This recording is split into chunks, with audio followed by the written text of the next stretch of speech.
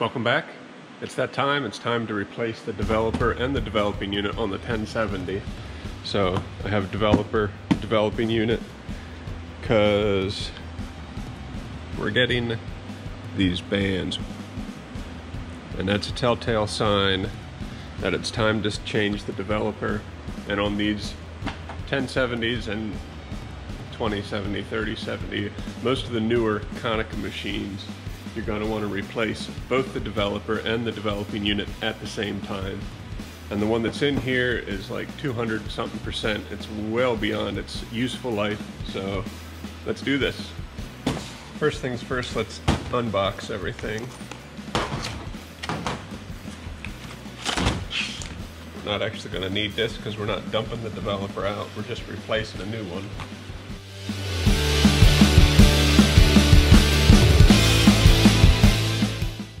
Okay, so these come completely empty. That's why we have the developer separate. She's nice and clean. Let's put this label on.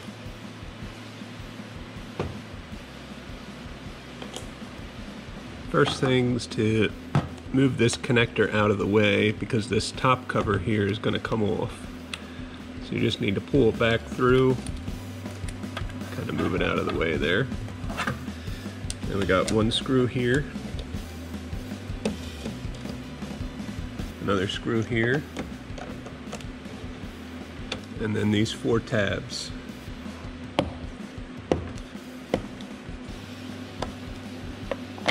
That easy, we're in. So what we have to do next, we got to open this up and grab the tool out of it. Then we're going to pour this developer in here and turn the screw to even the developer out. Don't forget to shut her all down. You got to have all the power off to do this.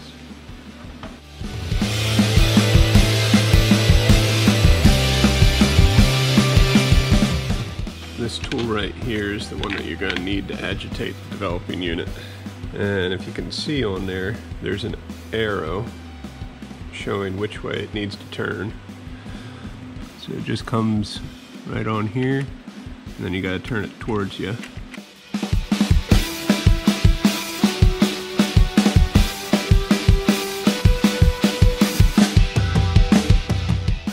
I think we're good. Just do this in reverse. This kind of sits right down on top. 4 clips. These 2 screws. And put the connector back.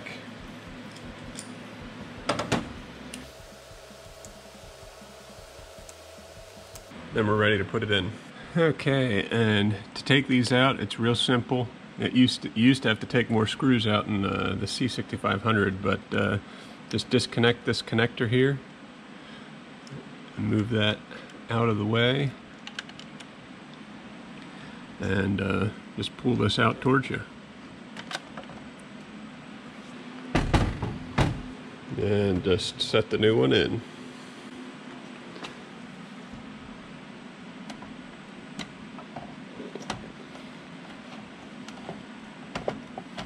Oh man, I put that label over here. That is going to drive me nuts. Oh well. And connect this. Okay, I was able to correct that. Now let's close it up.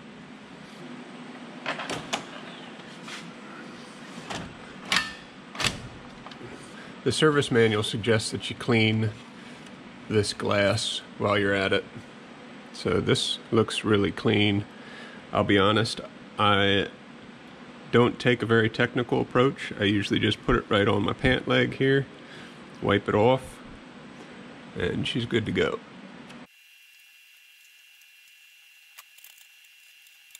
So the way I like to do it is I turn on the main power and then the sub power, and I let the door open. And the reason I do that is so that it doesn't go into any adjustments or start warming up or anything before I can go into the service menu. Another way to do it is you can actually hold the utility counter as it's booting and it'll directly go into service menu, but this is just how I do it. Okay, once it's turned on, just go into the service menu, stop 00, stop 01, And then you can close the door. And we need to reset the developer and the developing unit. And that's going to be in counter data here, parts counter, special parts 1, developing. And then we're going to scroll down to developer right here, which is the K, the black developer. And we're going to clear the counter on that. And then we're going to go find the developing unit on the next page. Go down, developing unit, clear counter. So that's all zeroed out. Then we're going to go return. And we go back up to service here. Process adjustment. I should also point out, just in case it's not obvious to everybody out there, you should be only resetting the counters for whatever you replaced. So in this case it was just black, but if you're doing cyan, magenta, yellow, and black, you should be doing that for all of the developers and the developing units. Okay, once we're in the process adjustment, you're going to want to go to drum and then toner density sensor initial and select whichever unit you're doing. For us it's black. Start. Okay, after that's been completed, then we do the gamma automatic adjustment. Okay, gamma is done. Then we go back here, back to the service, machine, printer, color registration. Start that one. Once the registration's done, you can just close out all this. Then don't forget to go to your RIP and calibrate your RIP to your printer, and then you're done. And then it's off to the races. So quit messing around with fixing stuff and get to printing stuff.